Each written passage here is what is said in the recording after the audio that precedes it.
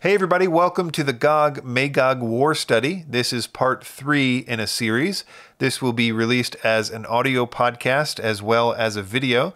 You can go to the website BibleProphecyTalk.com to find out more about how to subscribe to the podcast or to get the embed for this video. This is part 3 in which I will be discussing the nations that are involved in this war. So that's the entire scope of part 3. That is looking at nations like Meshach or Tubal that are discussed in Ezekiel 38 and 39 and try to find out where they are geographically on a map. I think my presuppositions going into this actually benefit rather than hinder in this particular study. So what I mean by that is, as we've seen in the first few episodes here, I lean towards the idea that the Gog-Magog War has its greatest and most full fulfillment at the end of the millennium in Revelation 27 through 10. And so because of that, it really doesn't matter to me where these nations are located, because if it happens after the millennium, after 1,000 years of peace, I assume the world will be quite different then anyway. There's no real reason I should have any, rooting for one geographical area over another.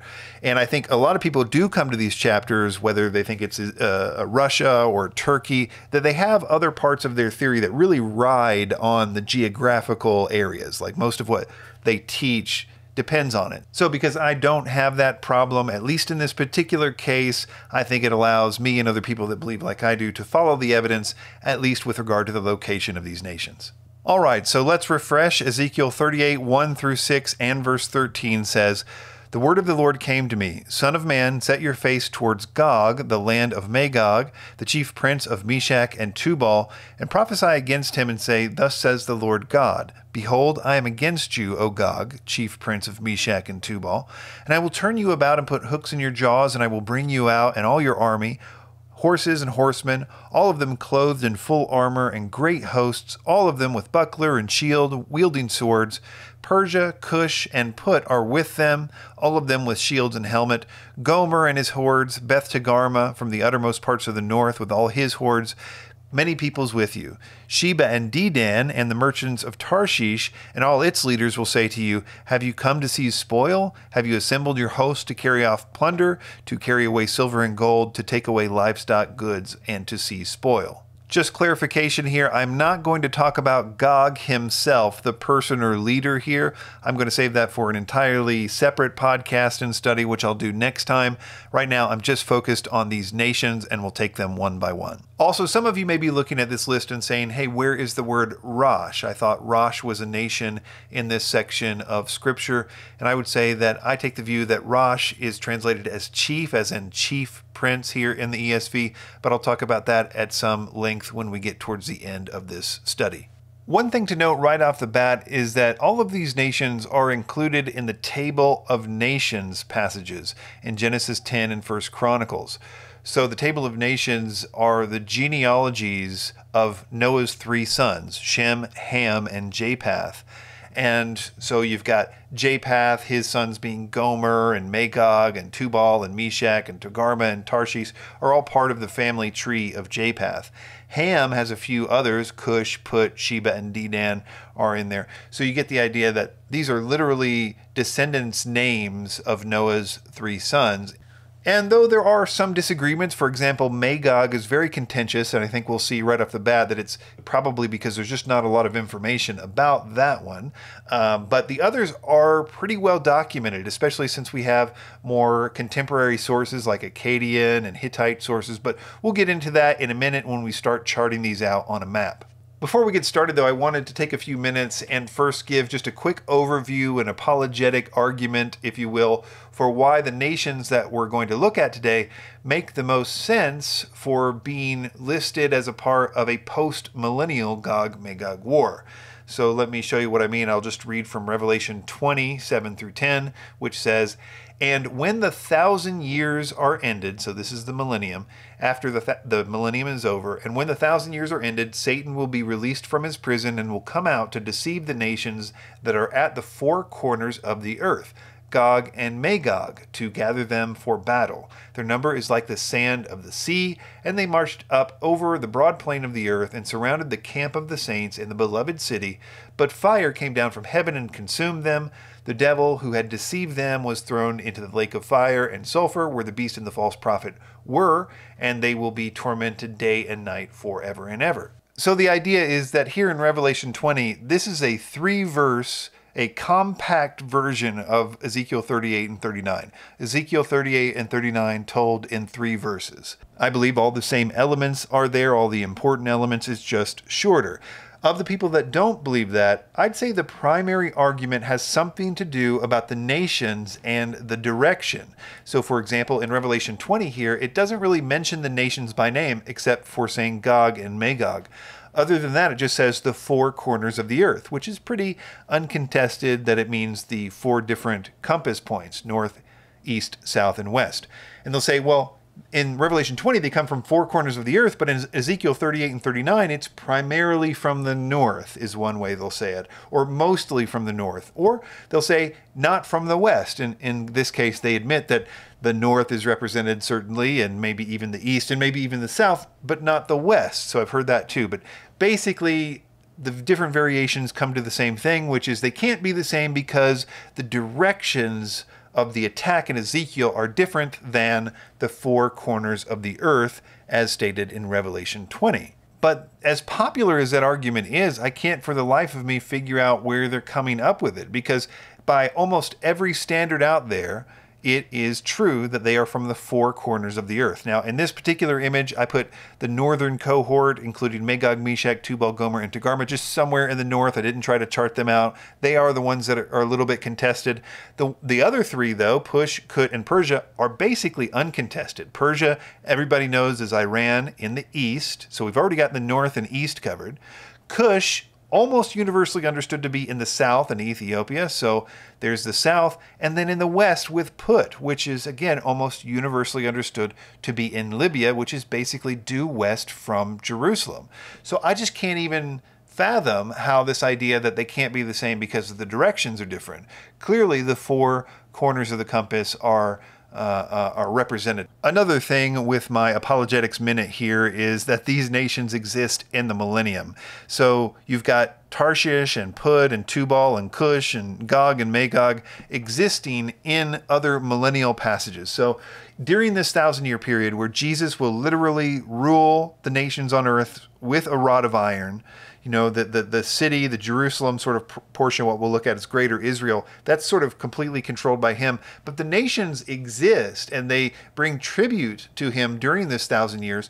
They're not perfect, they're not sin-free or anything like that, but they are ruled in a world without Satan, and they are ruled with a perfect government, that is to say, Jesus, at least for 1,000 years. And so there are passages like Isaiah 66 which say, "And I will set a sign among them, and from them I will send survivors to the nations, Tarshish, Put, and Lud, who draw the bow, to Tubal and Javan, to the coastlands far away, that have not heard of my fame or seen my glory, and they shall declare my glory among the nations." Or Zephaniah 3:10, "From beyond the rivers of Cush, my worshippers, the daughters of my dispersed ones, shall bring my offering."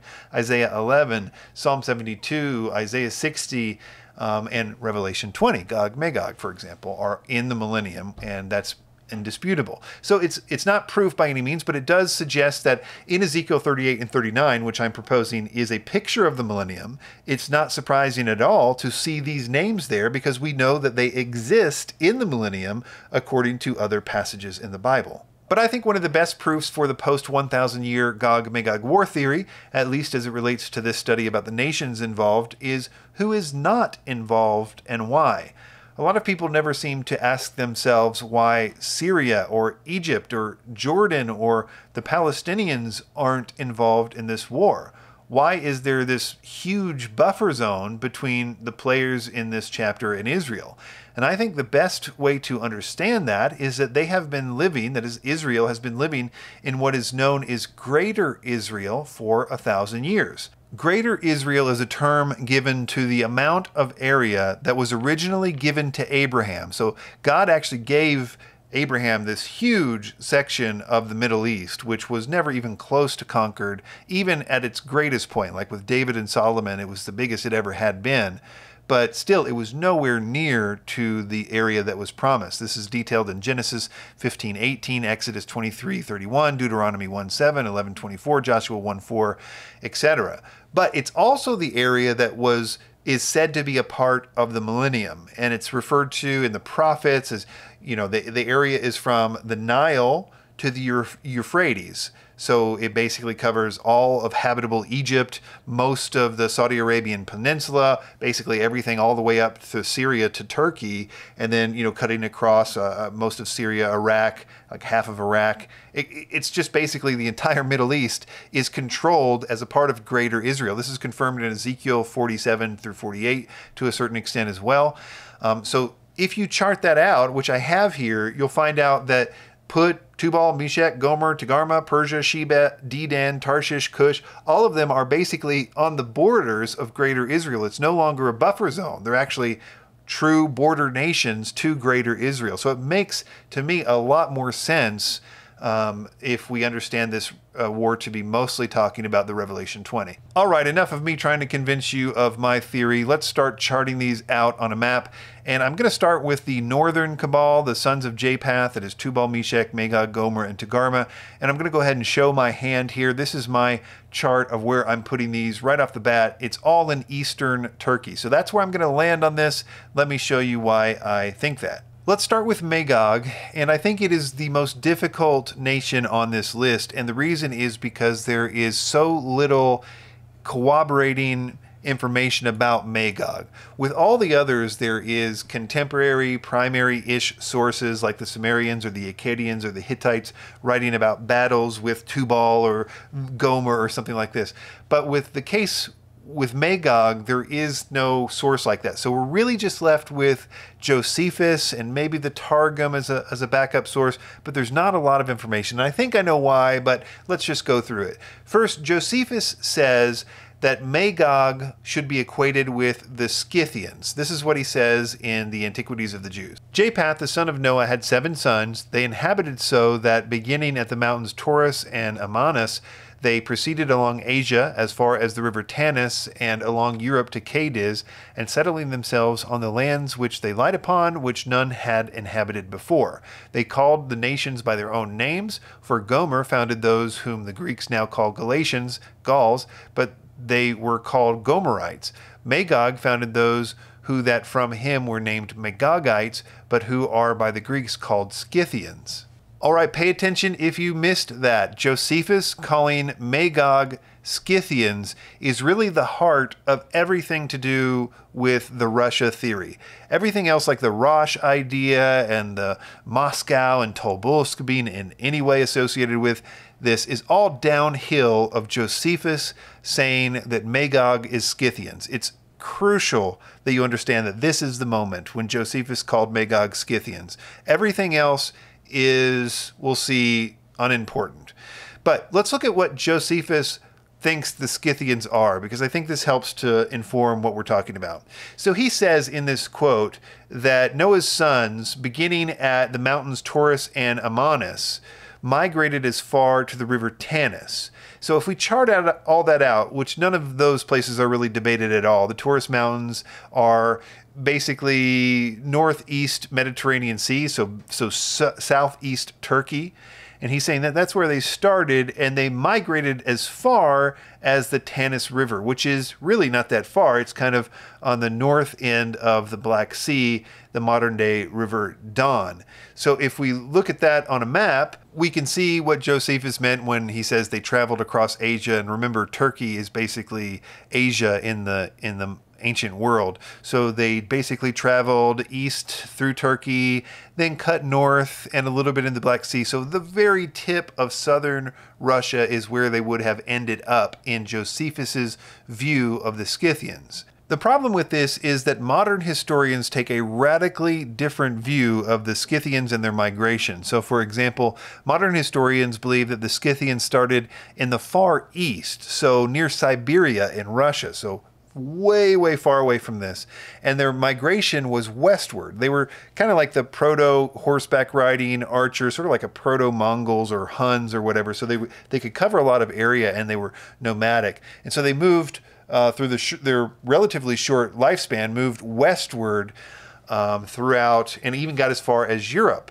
So definitely a different direction of migration, but even more interesting is that according to most views of the Scythian migration, they never really even got to south of the Caucasus Mountains very much. I mean, there was limited invasions. For example, they invaded Palestine a couple times. They invaded the Persian Empire a few times and different things like that. And there was some very minor settling, but they had very little presence south of the Caucasus Mountains in modern-day Turkey. And yet, Josephus says they start in southern Turkey. So either Josephus is thinking of a different people that he's calling Scythians that start around the Taurus Mountains in Turkey and then move eastward, or he does know of the Scythians and yet he just says that they are Magogians and he has just a completely wrong view about where they came from or where they were going or anything like that.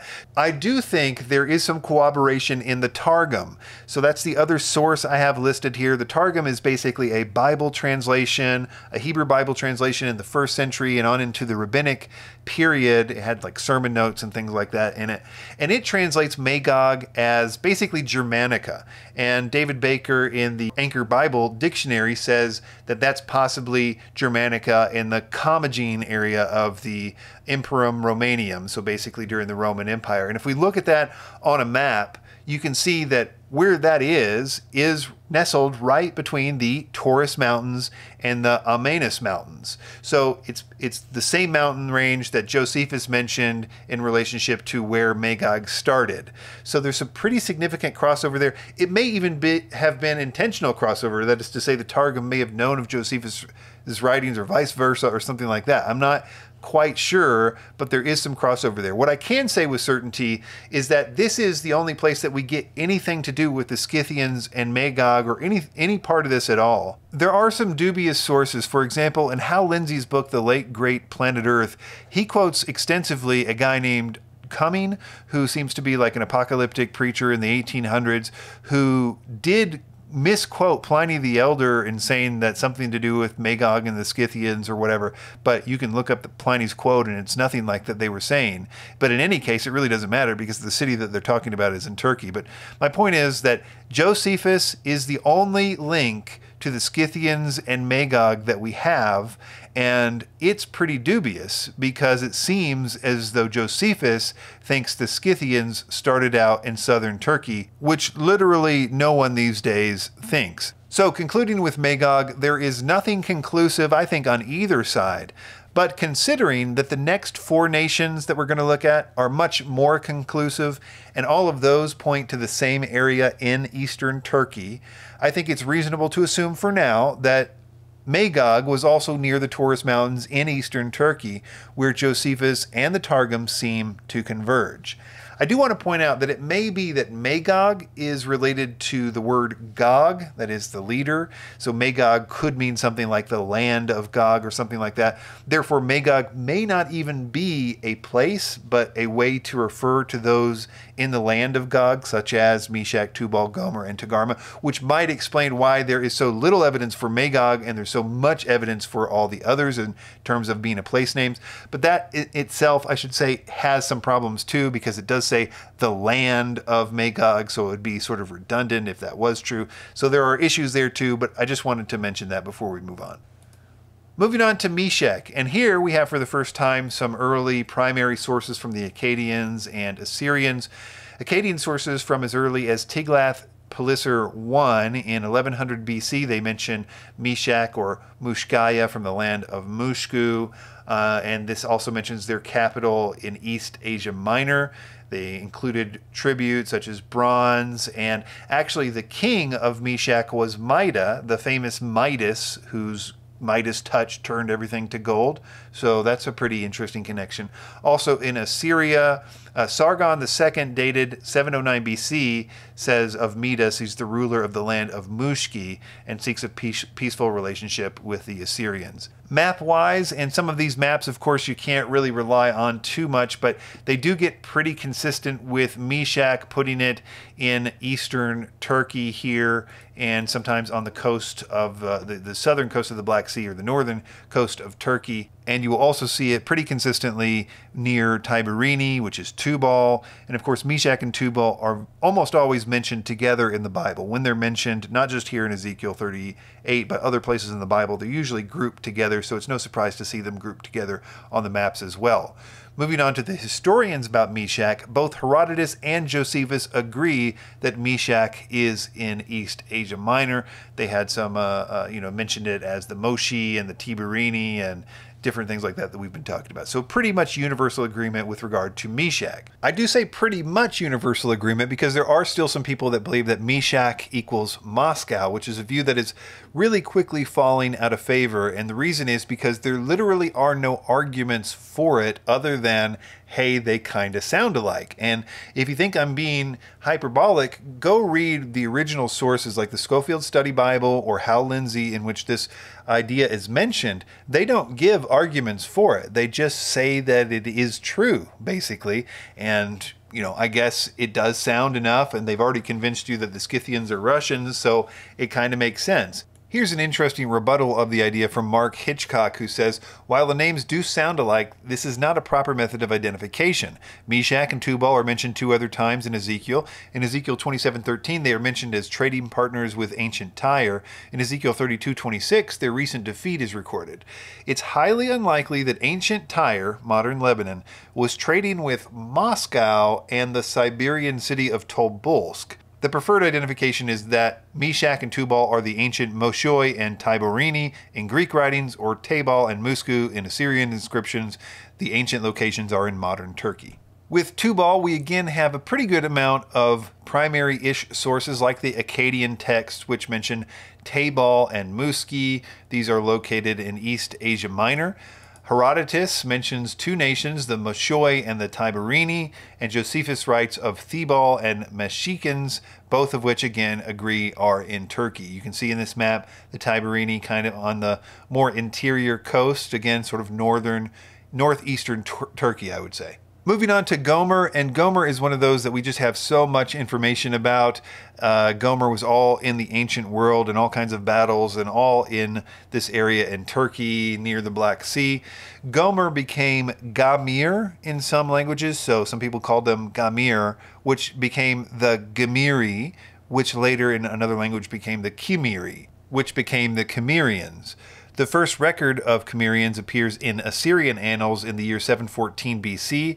These describe how a people termed the Gemiri helped the forces of Sargon II to defeat the kingdom of Urartu. Their original homeland, called Gamir or Ushdish, seemed to have been located within the buffer state of Mane. The later geographer Ptolemy placed the Cimmerian city of Gomorrah in this region. The Assyrians recorded the migration of the Cimmerians as the former people's king Sargon II was killed in the battle against them while driving them from Persia in 705 BC. They're also mentioned as having run-ins in the historical record with King Midas, so Meshach, and then also Tubal. Josephus says of Gomer, I think we read this earlier, that, quote, Gomer founded those whom the Greeks now call Galatians, but were then called Gomerites. So Galatia is more central Turkey. The Cimmerians was more, I would say, on the eastern side, maybe as far northeast as any of these groups went. So basically due east of the Black Sea, kind of very, very northeast Turkey, or maybe even southern Georgia is where they would have started, but then they would have migrated south more into the Turkish mainland where they would have run-ins with Midas, etc. Next up is another member of this northern Japathian cohort, and that is Beth Togarmah. And Beth just means house of, so really we're just looking for the place of Togarmah. And this is mentioned in Neo-Assyrian texts as well as Hittite texts. In Assyrian it was Til-Garemu. In Hittite it was Togarmah. In any case, they have a modern city of Gurun, I think is where they put that, as a kind of epicenter. But it should be noted that there is a tradition, with Christian theologians like Jerome, as well as people like Josephus, that put it more west in Turkey. They say that Togarmah is regarded as the father of the Phrygians, which is kind of more west Turkey, but still firmly in Turkey. And of course, I'm sure there was a great deal of migration. By the time Josephus's day, he may have genuinely known these people to be related to Togarmah, but they may have had their start further east or something like that, or vice versa. Now that we're done with that northern group, it's going to get a lot easier. And the first example is Persia, which there is, as far as I know, literally no controversy about. It is basically modern day Iran to the east of Israel. So I'm not even going to quote sources on that one. The next one, Cush, also doesn't have a lot of controversy, but I will read a little bit about it. This again is from the Yale Anchor Bible Dictionary. The north border of Cush during Egypt's early dynasties lay between the first and second cataracts of the Nile, but by the time of the Old Testament had been pushed as far south as the fourth cataract. Cush extended deep into East Central Africa, but its southern borders were never sharply delineated. From the Roman period onward, the region was commonly known as Nubia and apparently comprised much of what today are the Sudan and Ethiopia, also known as Absinthia. So, you know, there it is, south of Egypt, kind of on the western border of the Red Sea. The next one, Put, is usually equated with modern Libya, although it is a little bit debated as to exactly where in those borders you should put Put. And it's mentioned in the Old Persian and Babylonian records and things like that. There's just a little bit of question as far as how much you slide it one way or the other, but generally speaking, universally agreed to be in or around Libya. Moving on to Sheba and Dedan, and I put these in orange in my map, and that's because they are not explicitly said to attack or try to attack Israel in this narrative. They're asking questions, are you going to attack? And same thing with the merchants of Tarshish. So I'm not entirely sure they're even a part of this. They may just be bystanders, essentially aghast at the idea of attacking Israel. In terms of their geographical location, Sheba seems to be associated with the southwest corner of the Arabian Peninsula. This area is known in native sources as Saba, S-A-B-A, and they have had an advanced culture from the early 1st century BC and perhaps even earlier. Dedan is also pretty well known, even down to the ruins of it. There's ruins in Saudi Arabia called Khura Kurayaba, just to the north of the modern village of Al Ula in the Hijaz, and it gives some coordinates here. And the point I'm trying to make here is that we pretty much know exactly where Dedan is and pretty much where Sheba is as well. The last one before we get to Rosh anyway is the merchants of Tarshish. And this is a little bit of a rabbit trail when you start to read through it, and I'm not sure how important it is because it does just mention the merchants of Tarshish. So it's not the nation itself. Now, Tarshish, a lot of people have assumed it was in Spain, and then there is a whole group of people that think it's actually North Africa and Carthage, and then there's some people that think maybe there's a reason to associate both Carthage and Spain and maybe even some of the Greek Isles. Maybe they are Phoenician derivative people that were ship faring and therefore had lots of ports that they called home. I don't know what the reason for the confusion with Tarshish is. I'm sure I could figure it out, but I just didn't determine that it was particularly important. Number one, because it was just the merchants, and number two, they weren't even attackers in this, just bystanders. All right, if you've been waiting patiently for me to get to Rosh, I applaud you for waiting this long.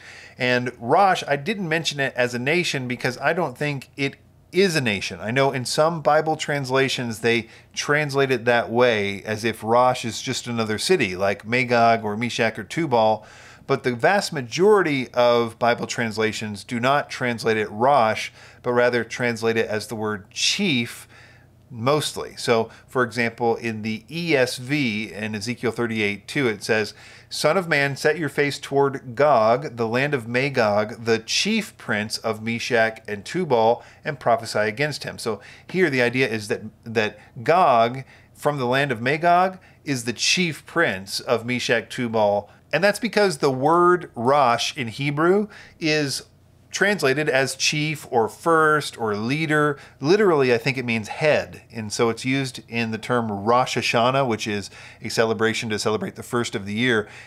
I think it literally there means the head of the year. So Rosh Hashanah means the head of the year. And so it's translated as chief here, the chief prince of Meshach and Tubal, whereas the New King James translates it literally as the word Rosh, as if it is a place name. So, son of man, set your face against God, the land of Magog, the prince of Rosh, Meshach, and Tubal, and prophesy against him. So are we dealing with a chief prince or just a prince of Rosh and Meshach and Tubal. And I think this will be more important when we get to who Gog is later on. I think this has some utility there. But for now, I think it's a little bit over my head in one sense. I've read the arguments in Hebrew and basically came to the conclusion that both are possible. But when you look at the ways that the translators have landed on this, as I say, the vast majority have elected to say that it is chief and not Rosh. And I would also say, looking at this list, and I just basically took this from Bible Hub, which is the one that gives you a bunch of different versions. So I didn't go cherry picking these versions or anything. But it does seem that the newer versions, anything in the last 20 years, have all elected to translate it chief as opposed to Rosh. Ralph Alexander makes a pretty strong case for the Hebrew, that is to say that the correct translation is chief and not Rosh. I have it on the screen here, but I'm not going to read it. J. Paul Tanner makes a strong case that Rosh can't be a meaning with Russia, and his main defense, besides the Hebrew, is that there is no biblical place named Rosh. You know, all these other places that we talked about, they're in the Bible, they're in Josephus, they're in, ancient history. We've got all kinds of places to go find this, but Rosh isn't anywhere in the ancient world. And then J. Paul Tanner also goes through showing how late in the game the name Russia's etymology came to be, and it just doesn't make any sense for it to be there. Now, I understand that somebody that believed that this is talking about a future theory with Russia, none of this would matter to them because they would just think, well, the Bible just envisioned the future with Russia, so it doesn't really matter that it wasn't anywhere in the ancient text.